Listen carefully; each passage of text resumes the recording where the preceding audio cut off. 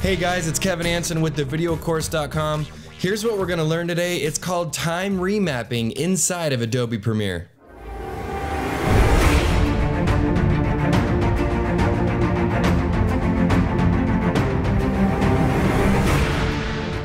You probably see this a lot on your favorite TV shows.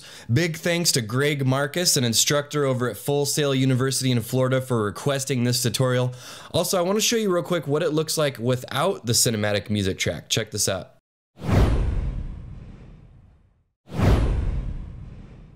So that whoosh sound effect you're hearing will really add to the production value of your edits, especially if you're speeding up aerial shots like this. And you may or may not have noticed, but I added an exposure ramp in the middle of that clip for an extra effect. I'm going to show you how to do all of that very easily inside of Premiere. Also, there's one caveat about time remapping, and that is it only lets you speed up a clip up to 1000%. So I'll show you guys how to get around that.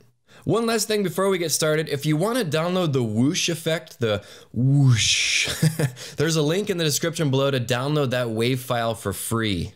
And we're off. All right, so we have this aerial clip on our timeline here. It's almost 20 seconds long.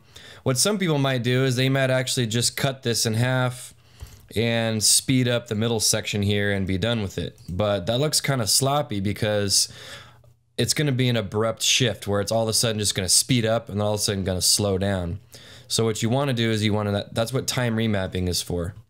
So whenever you drag a clip down to the timeline, it's going to have this little effects square. So you're going to right click on that, go to time remapping, and then speed. And I'm going to double click over here. So now I can see this white line going through the clip. And I'm going to use my pen tool. So I'm going to say that, let's say from about here to about here, I want to speed that part up. Set another frame there. And now if I go back to my selection tool and I just drag this line up, you can see it's speeding up that middle section. So you can speed it up to all the way to 1000%. So if I zoom in now, it's still going to have that abrupt shift because there's a drop off line right here. That means it's going to go from 100% all the way to 1000% immediately, and then 1000% back to 100% right here.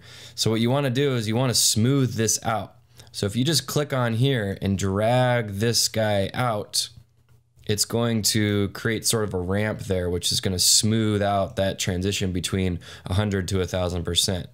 So now if you watch this, it's going to go like that, and it's going to look nice and smooth. But let's say that I want that middle section to speed up even faster because it's only at 1000%. So I'm going to cut this right here, right on that marker there. I'm going to cut it right here. I'm going to click on this. I'm going to go to speed and duration. And then I'm going to change this to, let's say, 300. So what that's doing now is it's changing it from 1000% to 3000%. So now you can see it's speeding up that section a lot faster. It looks nice. So it slowly ramps up to 3000%. It's all 3000% all the way through here, and all of a sudden, boom, it drops off slowly back to 100%. So it's a nice even speed increase there. And one other thing I want to do is I wanted to add an exposure ramp. So if I go to new item, adjustment layer, and I drag this over top here, let's put it right about here. And now I'm going to add an exposure to that. So I'm going to go to my effects tab, and I'm just going to use the Lumetri color because I know there's an exposure adjustment in there. Drag this onto the adjustment layer.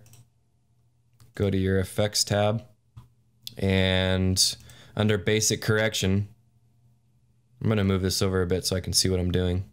Right about here, right before it starts to ramp up, I'm going to add a keyframe there. And I'm going to move over about maybe, I don't know, 12 frames. And then I'm going to ramp up the exposure to about there. That looks pretty good. You can make it as bright as you want. And then as soon as it lands, boom, right there, I'm going to bring this back down to 0. So you can see what that looks like.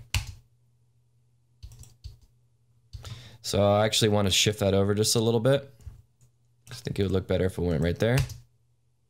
So that looks pretty good. I'm happy with that. And then of course we can add our sound effect if we want to. So if we go in here and throw this sound effect down in there. Looks good. And really quick, we'll just cover the method of slowing something down. So we have this guy doing some awesome moves here. And let's say that we want this first part, right before he does his first move, before he goes in the air, we want it to speed up from there to there. So of course, I'm gonna right click here, go to time remapping speed, set a keyframe there, set a keyframe there. We're gonna speed this first part up as fast as we can make it. And as soon as he hits that part right there, we want to slow it down. So we're going to set a keyframe there, and we want it to go slow from there to say there. Set another keyframe, and we're going to drag this guy down to 50%.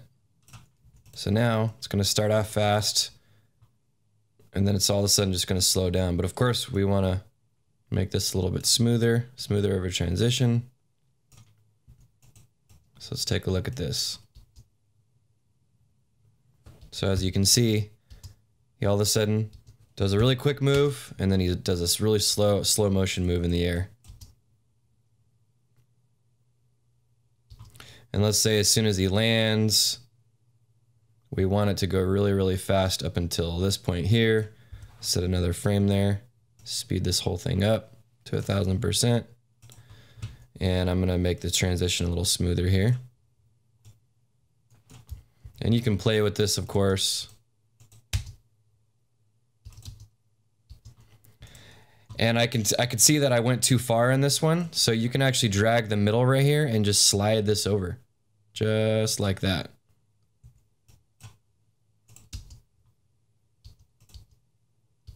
So I would probably just slide this over a little bit.